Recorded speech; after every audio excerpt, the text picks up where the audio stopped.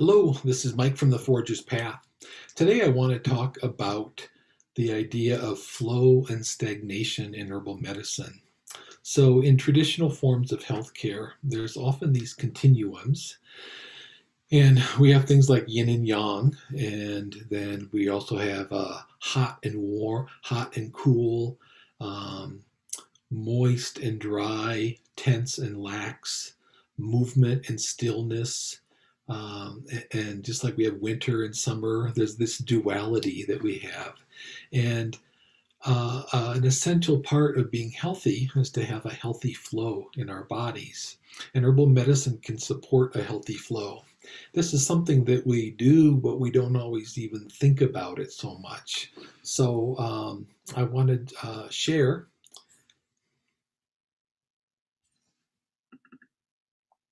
this idea of the flow and talk about how it's expressed in herbal medicine. So you think about life is movement, and of course the opposite of life is death, and that to me is the ultimate stillness. And this movement of life is what I refer to as the flow, and when I write it, I often use a capital F just to make it stand out. And ideally, the flow is going to be smooth and rhythmic and pulsating and cyclic. And by that, I think about in our breath, we have this rhythm of breathing, and it's steady and it's predictable. And we might change our respiratory rate depending on whether we're hiking uphill or doing hard work, shoveling snow, or just sitting in a chair and relaxing. But it increases gradually and decreases gradually. And if we're in the steady state, why our breath remains in a steady state. In the same way with our circulation and our heart rate. Why our heart rate will change, but ideally it's going to be this cyclic rhythmic pumping of our heart, which keeps our blood flowing. And so the flow of the blood is it's obviously essential to life, just like the flow of the breath is.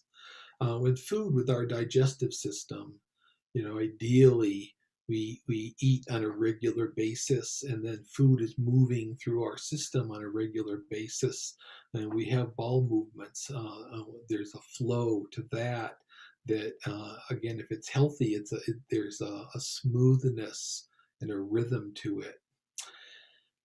Our lymph is part of our immune system. It's part of our eliminatory system, and so you want the lymph to be flowing. Um, and when we get sick and we feel under our chin here and we feel these swollen lymph glands, and then there's stagnation. Our lymph isn't flowing. And so we can use herbs to help the lymph flow. Think about information coming in through our senses. We have the flow of thoughts in our mind, and then the flow of reproductive fluids. And then there's this overall flow of the life force in our body, whether you call it chi or prana or the vital essence. And a lot of different cultures have different names, but we want this energy to be moving smoothly through our body. And so a lot of the herbal actions that we talk about in Western herbal medicine are actually referring to the flow, even though we don't always say that word flow. So here, like sialagogue is not as commonly known, but there's herbs that promote the flow of our salivary glands. So if you take a sialagogue, your mouth will get really wet and full of saliva. A laxative, obviously, is the flow of a bowel movement. A diuretic could be the flow you pee more. A decongestant is you become less congested in your sinuses, and then the flow of air can get into your lungs. A vasodilator, it opens up the blood vessels, so it allows the flow of blood more smoothly. Digestive bitters is something that a lot of people take. It stimulates the release of bile from the gallbladder, and so you get this flow of digestive juices, and before you eat. And you see the word cholagogue, and so gog is an old word, old English word that means the flow. And so this is the flow of bile, which is like the caul from the gallbladder. Lymph tonics, again, especially when we're sick, or why we want to take some lymph tonics to help our immune system. Galactagogue, you see the word gog there again, which means flow. Galactagogue is an herb that helps the flow of breast milk, and a lot of nursing moms will use galactagogue herbs. Even in mainstream conventional pharmaceutical medicine, they use a bronchodilator for asthma when you do the inhaler, and that just allows the flow of breath into your lungs. And when you think about it, not just herbal medicine, but there's many forms of what I would call complementary healthcare support this flow. So if you do massage, you're relaxing tense muscles, which inhibit the flow of blood, but also the flow of the life force energy. Meditation, there's this rhythmic breathing that's a part of many meditative traditions. Yoga, there's the flow, the vinyasa in yoga. Acupuncture is about regulating or balancing the flow of energy in the body. So a lot of these, again, these alternative or complementary healthcare practices are working with that idea. And then the way I teach energetic herbal medicine is I talk about hot, cold, wet, dry, intense, lax. And these are the three continuums which you see referred to in Chinese medicine and Ayurveda, in Greek medicine and Unani medicine, and pretty much around the world.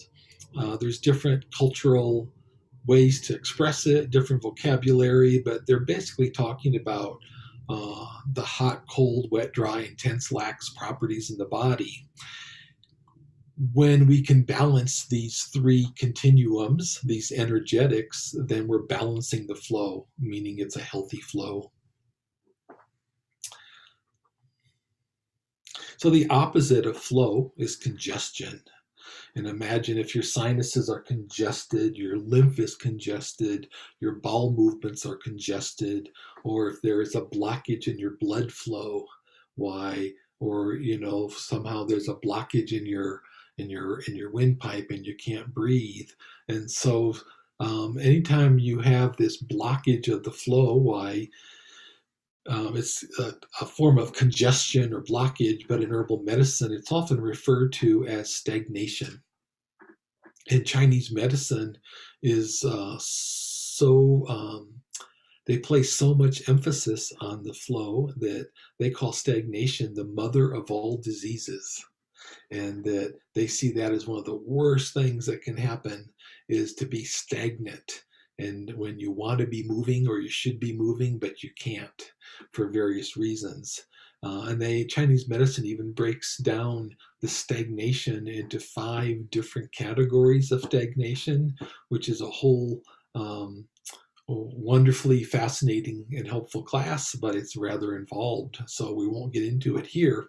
But the purpose of this video is I just want you to be aware of what FLOW, the idea, and how important it is in our health.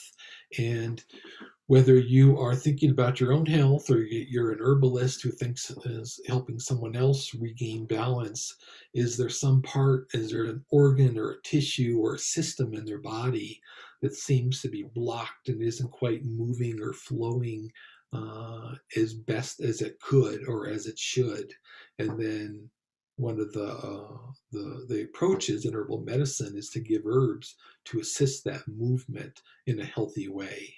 Now, sure, there's ways where we might have excess flow, like diarrhea would be one example, even hyperventilation, where you're just breathing too fast.